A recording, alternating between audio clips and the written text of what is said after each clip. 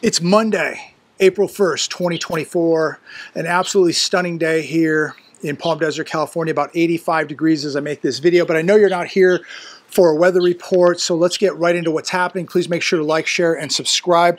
Just got off the phone with a very, very good friend of mine from the Orange County, LA area. Somebody I've known, my friend Dave. We've been friends for 25 years.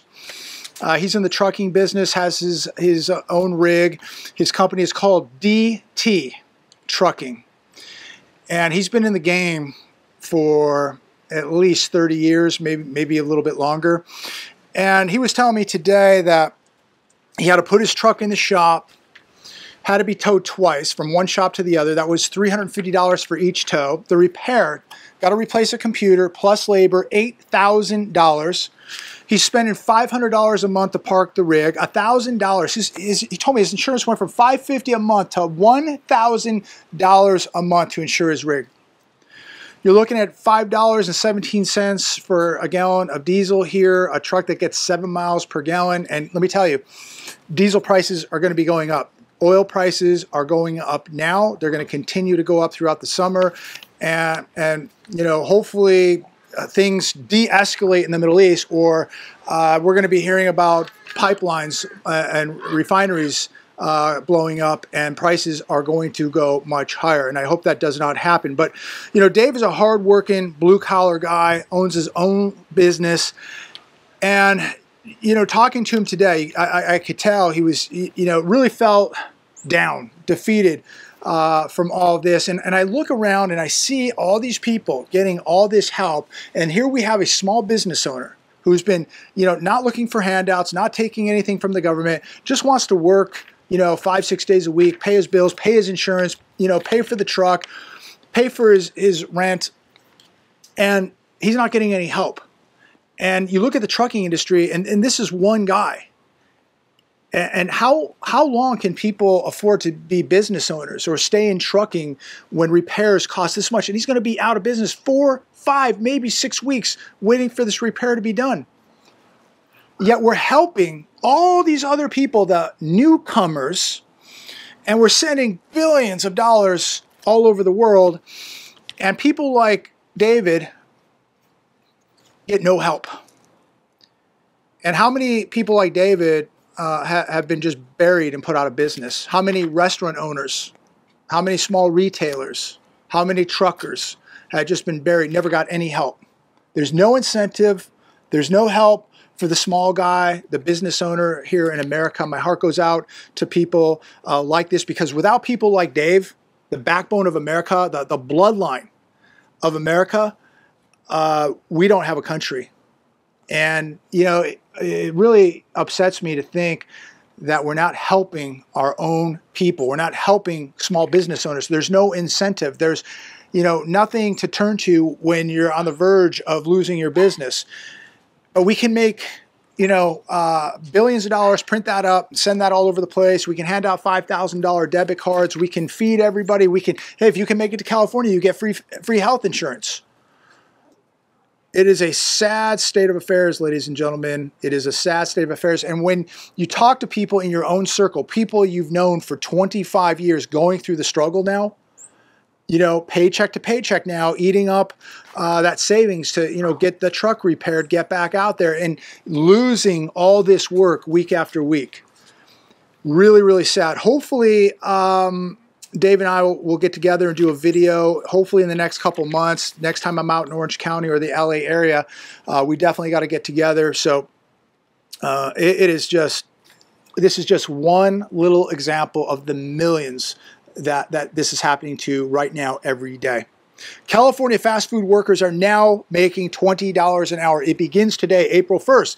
If you're working in the fast food industry here in California, you are now making $20 an hour. But this career in fast food is going to be short-lived, because these fast food restaurants are going to be laying off a lot of people, and they've already started. They're not going to be able to continue to stay in business at $20 an hour. You're going to see McDonald's close. You know, these are franchise owners that own these these McDonald's and these fast food restaurants, they're not going to be able to do it. They're going to close, or you're going to see AI come in and just replace all these jobs. And I think over the next couple of years, that's what's going to happen. AI is going to come in, and they're going to replace a lot of these jobs. And, you know, you got to think, how in the world did they come to the conclusion, let's just, you know, let's make it mandatory that these restaurants must pay $20 an hour for somebody to dump fries into some grease or make a hamburger. It's unbelievable. But where the real concern is now are the smaller mom and pop restaurants who are going to have to compete with these $20 an hour fast food jobs. They're not as big as McDonald's or Burger King or Taco Bell or Jack in the Box. They don't have the deep pockets. The mom and poppers, how are they going to get people to work for them? Because if you don't pay them $20, they're going to go, hey, I can go to McDonald's. I can go to Del Taco. I can go to Jack in the Box and get $20. Why would I come work for you for 16 or 17?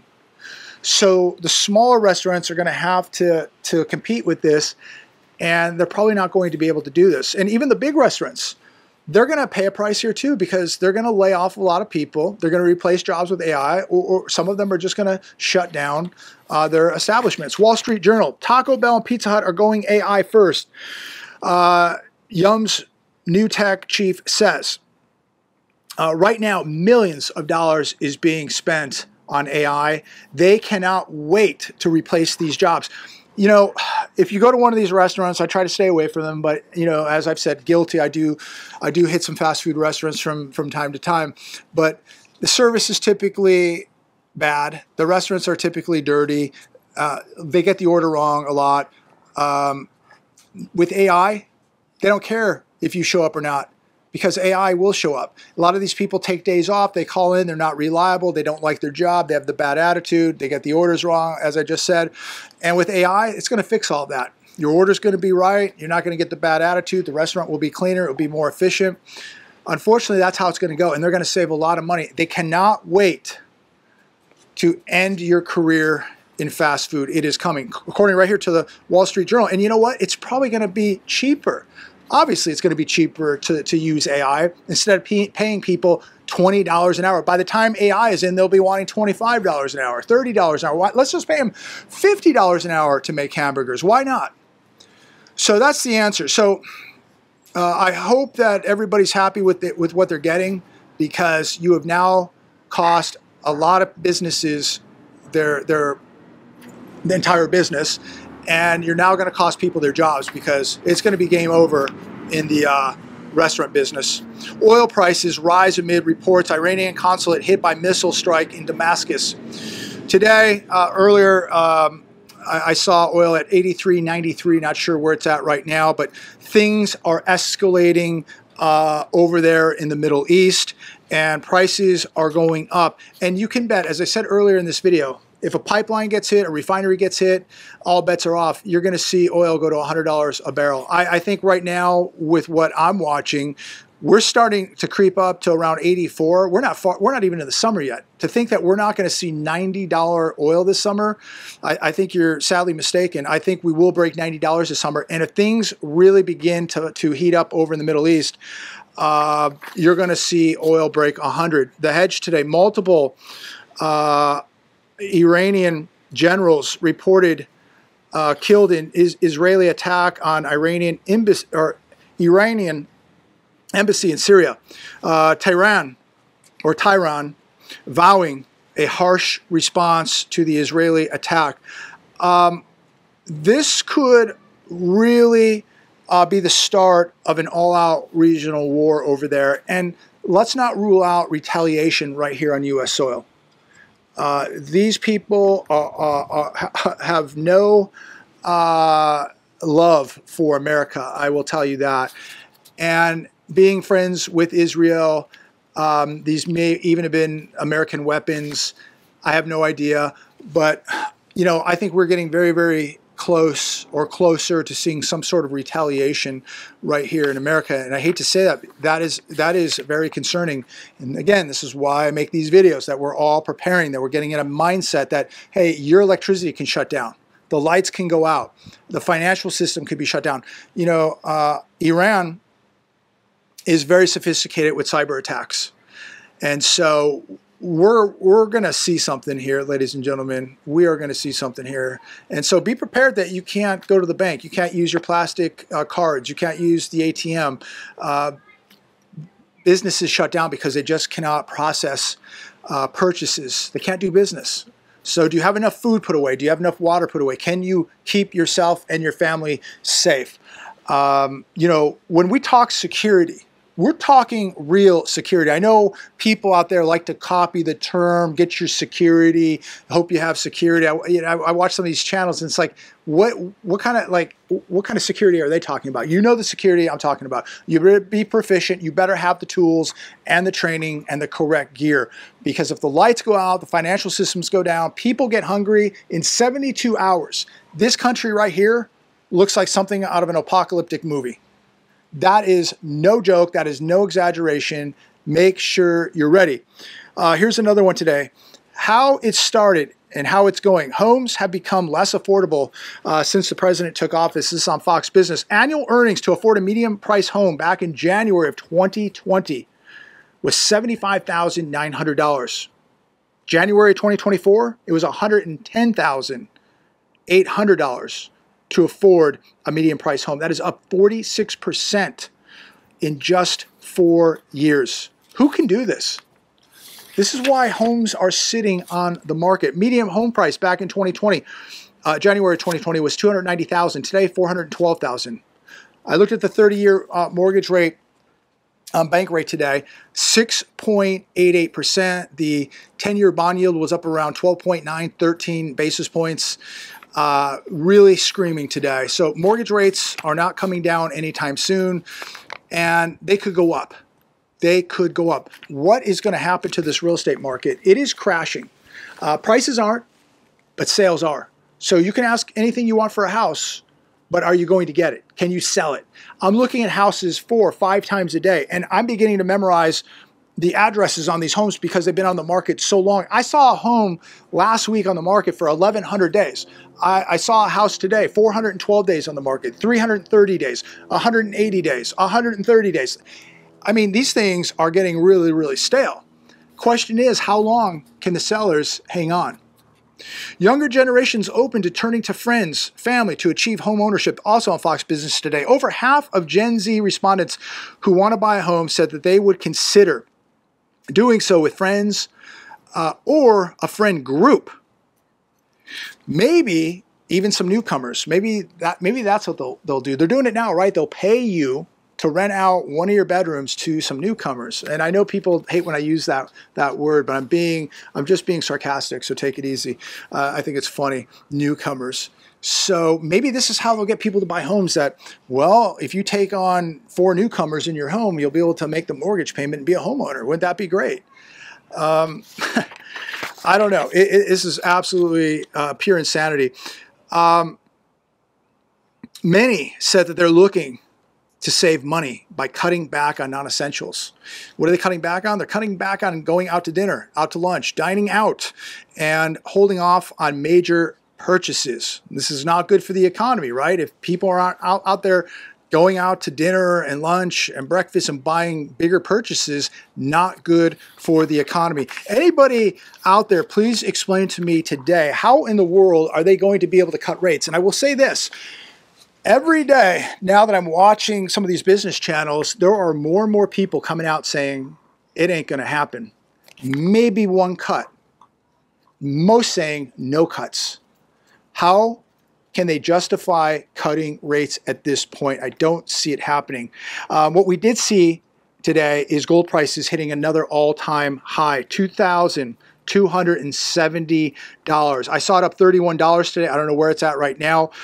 But in this article, CNBC, gold prices hit another record high on Fed cut expectations. I think they've got this completely wrong. Gold is not up because it is expecting rate cuts, because the rate cuts aren't coming, and they haven't been coming. It's because gold sees danger ahead. Gold sees trouble ahead. And there is real concern and real concern about covering investments with tangible gold as central banks stockpile it at this point. Who's buying a majority of the gold right now? It's central banks, because they know that real investments are going to have to be covered. And what can they cover them with? Physical gold. Silver had a nice day too. It is holding above $25, so that is good to see. I would love to see silver break above 26. This is also very interesting from the Hedge. Utah formally empowers state treasurer to protect state funds with gold and silver. Utah Governor Spencer Cox has signed legislation explicitly empowering the state treasurer to protect state funds with an allocation to physical gold and silver. House Bill 348 permits but does not require the treasurer to hold up to 10% of certain state reserve accounts in physical gold and silver to secure state assets against the risk of inflation and financial turmoil. Very interesting. And I think that that's good for gold, and I think that we have got to be our own central banks. We've got to be thinking like the state of Utah is doing right now. Think about if a state now is thinking about physical gold and silver, if central banks are stockpiling this stuff, why don't you have some of this? I don't sit here and ever give financial advice, but I've always said you should have some gold, you should have some silver. And I say that with no problem, because I know it can never be worth zero. It can go up, it can go down, but it can never go to zero. It is unlike a junior mining stock that a lot of these bozos out here have been trying to sell for years. And I have junior mining stocks, okay? And people have asked me, can you recommend what stocks you're in? And I will never do that, because they're too volatile. And I would feel horrible if somebody, bought some junior mining stocks that I'm in and they went to zero, because they can do that, and they have done that. So I don't ever recommend this stuff. If you can afford to gamble a little bit, get yourself some junior mining stocks, do some due diligence. But there's bozos out here that sell this stuff daily and take no responsibility, and then a year later, the miner's gone, and they never talk about it. So I will never give financial advice like that, because I know that stuff can go to zero. I will tell you to own the physical gold and the physical silver, because it can never go to zero. It is a 5,000-year history, a track record where it's never gone to zero. And I think it's going to go even higher. It can come down, and it can go up a lot more. If you need a good place, SD Bullion, go to my link down below. I've been dealing with SD Bullion for 6.5 years now. Many of you recommended them before I was even dealing with them. So if you need a legit, reputable place to buy your gold and silver, SD Bullion down below. Check them out. Fantastic. I'm going to end with this last article. It's absolutely, in my opinion, disgusting. Newcomers given 7 times more taxpayer-funded benefits than military families. How do you feel about this? Comment down below. I want to know your thoughts on this, because this just absolutely irritated me reading this today. According to the Military Times, enlisted soldiers receive a guaranteed allowance of $452.56 a month. Deployed soldiers receive $399.90 in monthly meal deductions despite not using base dining halls. The New York newcomers, a family of 4, is getting $1,440 per month. And of course, we hear all about these debit cards, $3,000 on these debit cards, $5,000 on these debit cards. You come to California, you get free health insurance. Tyson Foods, going to be hiring a lot of newcomers while they get rid of the old Americans, so they can bring in newcomers, so they'll work cheaper. Unbelievable. But when it comes to the military, ladies and gentlemen, I mean, is this absolutely a slap in the face to anybody in the military? I don't know why anybody at this point would even want to join the military. And God bless you if you're in the military. I respect you. Thank you so much for your service. I wish we were actually using our military the way it should be used, protecting this country right here. But if you're in the military, God bless you. I love you. All respect. But this is absolutely disgusting right here. Absolutely repulsive that we're paying newcomers more money to take care of their families than the people who protect this country. Unbelievable. Unbelievable. We're in big trouble. We're in big trouble. I'm going to leave it there today. Like I said, it's a beautiful 85 degrees. We're breathing, we're talking, we're opening up our minds, we're preparing, we're training. Did an hour of boxing today, ladies and gentlemen. I'm hitting it hard all week, and I advise that you do it too. And I was talking to Coach Lionel today, and I just said, it's not a one-dimensional game. It's mental, it's physical, it's spiritual, it's financial. If you're just in, physically in the best shape of your life, but financially, mentally, spiritually, you're broke, you're going to be in trouble. This is a multi-dimensional game now, ladies and gentlemen. You've got to be covering all bases. If you're one-dimensional, you're going to lose. You are going to lose. Get the debts paid off. Get in physical shape. Get in a mental mindset. Get that warrior mindset going, and get right with God. And if you do that, you're going to be a force to be reckoned with. You're going to survive. You're going to prosper. You're going to sleep well at night. You're going to be able to protect your families. You're going to have a good life. But we need everybody to be doing this, because if we don't, we basically just have a country of zombies, and this country will fall. This country will be in big trouble. Stay safe. God bless.